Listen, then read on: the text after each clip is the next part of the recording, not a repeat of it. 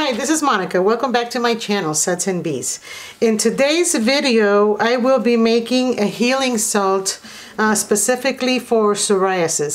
If you don't know, I have suffered from psoriasis for about 40 years now. I have chronic psoriasis. Most of the time, I am broken out about, I want to say, I don't know, 70% to 90% of my body. I've been lucky that my neck and my face don't really get broken out. Don't let anybody fool you. Psoriasis does not heal. You can only treat it for the rest of your life. This bath salt is not going to cure your psoriasis or take it away. Or what I found that it does is it relieves the symptoms of psoriasis. Sometimes psoriasis can be super itchy or your skin cracks and it literally hurts. So when you soak in this bath salt recipe for about 20 minutes, it does alleviate the symptoms a lot. And sometimes I do notice that my scales start getting a little smoother if I do it, at least 3 times a week. You don't want to be in the water for too long if you have psoriasis. So don't do it for more than 20-30 minutes. So what am I using here? The main part of this recipe is Dead Sea salt. I really like Dead Sea salt because it provides antiseptic treatments. It hydrates your skin. It feels really good on the plaques. So I really enjoy this brand. I've tried several different brands, but I find that this one is pretty nice. Then I'm using Epsom salt. Epsom salt, I wouldn't say helps with my psoriasis per se, but it does help me relax. If I've been, working out or working in the yard a lot, the magnesium sulfate really relaxes the muscles, thus relaxing your body, and also relaxing your mood, which helps your psoriasis. The worst enemy of psoriasis is stress. So this is really good for that. And now for my favorite one, colloidal oatmeal. Make sure that you're using colloidal oatmeal and not the oatmeal that you buy at the grocery store. I used to use the other oatmeal, but it just really, it sinks to the bottom, so you're not really getting the benefits of it. This one seems to disperse throughout the water and just floats around. Oatmeal will not dissolve, so but you'll see it makes the water softer. This is so good for psoriasis, and it really helps.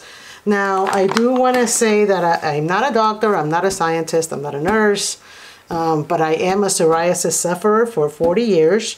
I've also read a lot on eczema, and I know that during my research for eczema, it is not recommended for folks to take baths. So that's something that you want to talk to your doctor or just do some research. So unfortunately, I'm only recommending this for psoriasis. Other things that I want to also share with y'all, if you know somebody or you are someone that has psoriasis, these are the medications that I feel are great. I don't take any biologicals. I did that for about 10 years. The benefits were just not worth the risk. It really suppresses your immune system and messes up your liver. Especially with the pandemic that's going on right now, the last thing anybody wants is to suppress their immune system. But the things that I found that really worked for me is this ointment, tacrolimus ointment, 0.1%, and this does not have steroids. So you can put it on your face or your breast area or your arms or inside your thighs, areas that you're not able to use steroids on. It is $900, so talk to your doctor about it and see how much your insurance covers. I'm pretty blessed. I only pay about $5 after my insurance, but it is a very expensive ointment, and it's not that big. So if you have psoriasis all over your body, this can only go so far. But I like to use this when I take a break from this. or in between I use just regular lotion as well. Now this stuff is amazing, but it is steroids. Clobetasol propionate spray. I'm not even going to attempt to, I just call it Clovex. It's 0.05%. This is a spray, and it does go a long way. One will last me a while, and I don't use it that much because it is steroids and it thins out your skin, but it works wonders for your psoriasis. So it comes with this little spray, and you just spray it on. I'm going to show you. If you look at my skin here, you can see where I was really broken out. I was going through a flare-up. And so I just started putting spray on for, I want to say like 3-4 days. And then I just started using this. And of course, your best friend is always going to be the sun. If you're not in an area where there's a lot of sun, or you feel that you're not getting enough UVB, you don't want to get UVA. If you have psoriasis, you know pretty much what parts of the sun you should be using. You can also always get a UVB box that you can have at home. And I'll put all those links in the description box below. Okay, so let's go make it. Okay, so here I'm going to add Dead Sea salt. I like this one because it doesn't get hard or anything, so you know, it doesn't create those balls. So I'll link to where I get this one. So this is majority of our recipe. Now I'm going to add Epsom salt.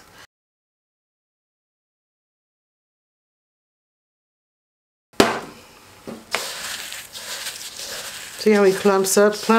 I couldn't remember that word. See how he clumps up?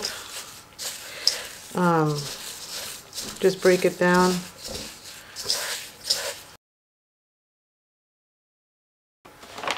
And now I'm going to add a 1/4 cup of colloidal oatmeal.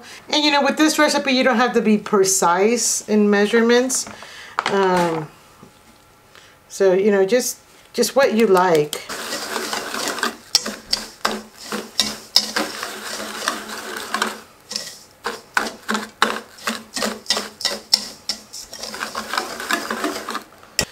Break down all the clumps. I mean, you could run the colloidal oatmeal through a sieve, but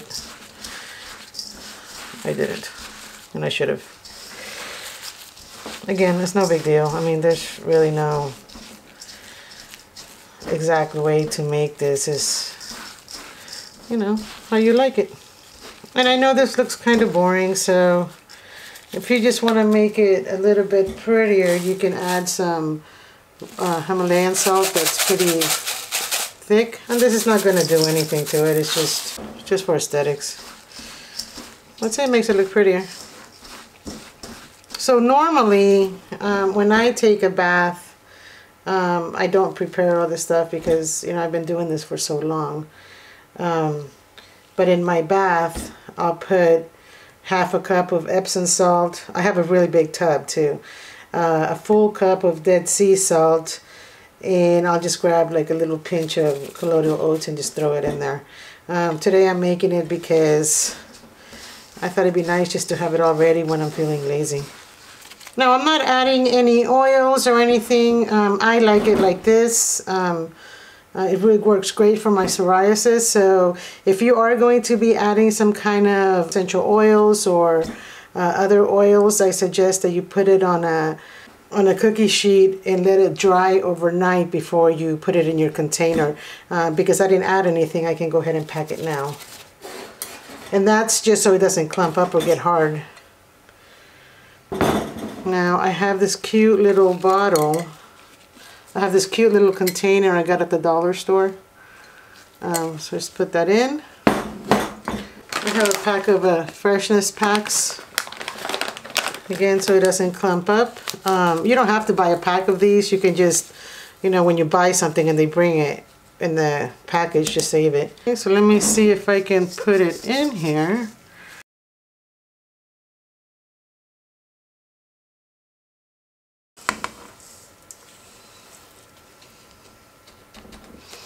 Okay. So I had some left over. I'm going to use that for my bath today. And then I have this little scoop that I got on Amazon.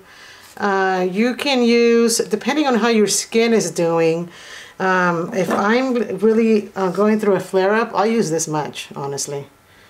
Or a cup of sea salt, dead sea salt, and half a cup Epsom salt, and a little bit of colloidal oats. If I'm not going through a huge flare-up, you can throw in like 4 of these little scoops. It looks really cute, I think.